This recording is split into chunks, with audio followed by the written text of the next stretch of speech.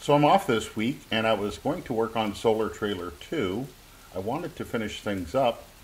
For instance, you can see there's a second enclosure laying on its side in the solar trailer.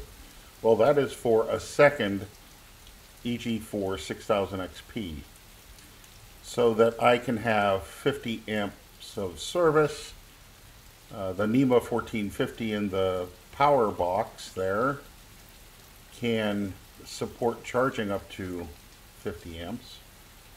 Additionally, it'll give me 2 more PV inputs for maybe portable arrays. But the rain did not cooperate. I did get some work done. I finished mounting 45 kilowatt hours of batteries into the bed of the truck so I can have more storage. My thought is that A, I don't want to have this trailer come in too heavy, but B, my belief, and I have no proof of this, feel free to comment if you think otherwise or maybe agree. But for me to have the 600 pounds of batteries in the bed of the truck will cause less range loss and drag than if it was in the trailer. I don't know why I think this, it just, to me, seems common sense. The extra weight certainly will cause more drag on the tires.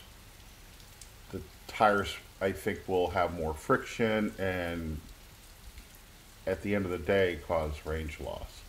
Regardless, that's the way I went. I could not fit the 60 in. I toyed with putting the second inverter in the bed of the truck also, but I'd have to lay it flat. And if you look at the manual, the EG4 6000 XP doesn't want you to even have the mount tilted a little bit. So I worked on the batteries.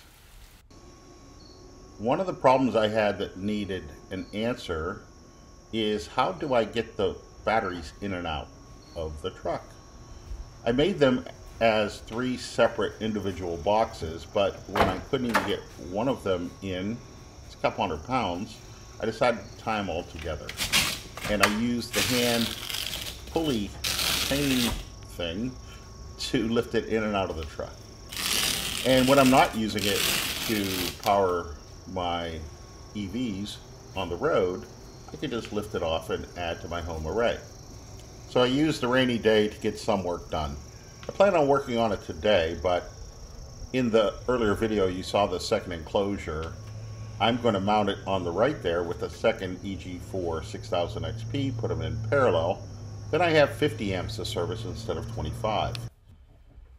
So why Solar Trailer 2.0 and the batteries?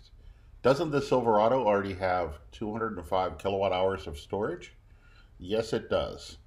However, I want to do the trip I did in January of 22. It's on the channel, where I took my new Model X down to Jupiter, Florida, to a friend's house, and ultimately went to Key West, Florida, where I actually found some people from Indiana, PA, during a musical festival of all things. But now I want to try to do it for free.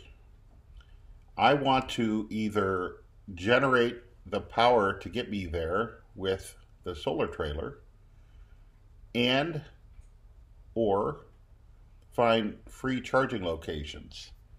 What I'm going to be able to do is charge for free when the opportunities present itself and generate my power when there aren't any other solutions.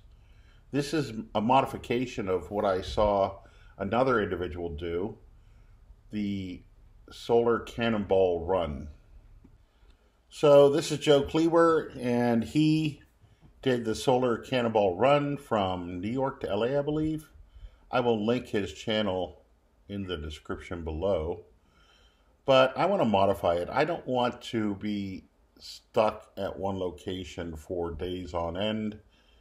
So I went a little bigger with lots of storage and my Silverado EV. Not as efficient as his Tesla Model Y, but Tesla and I have had a falling out. I'm actually going to be doing a video today to talk about the horrible service I had. It's left a bad taste in my mouth. I'm not a fan of Tesla at the moment, but historically I've loved Tesla and they've always treated me right.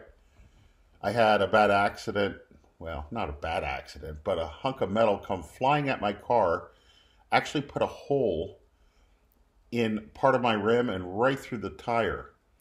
If it would have came through the car, I'd be dead.